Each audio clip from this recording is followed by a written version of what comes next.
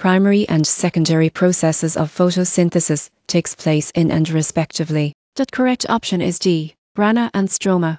Which one occurs during both cyclic and non-cyclic photophosphorylation?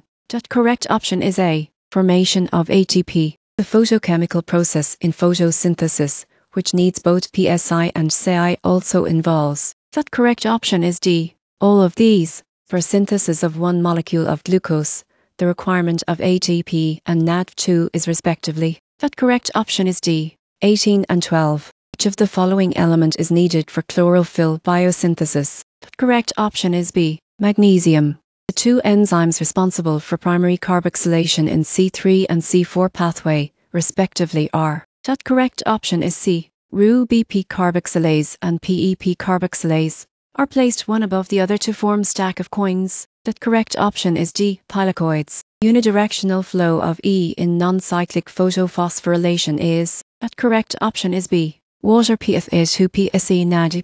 The head and tail of chlorophyll are made up of. The correct option is C. Porphyrin and phytol. The number of photons needed for the evolution of one molecule of oxygen is. The correct option is A. 8. Action spectrum is. The correct option is B. A graph showing rate of photosynthesis.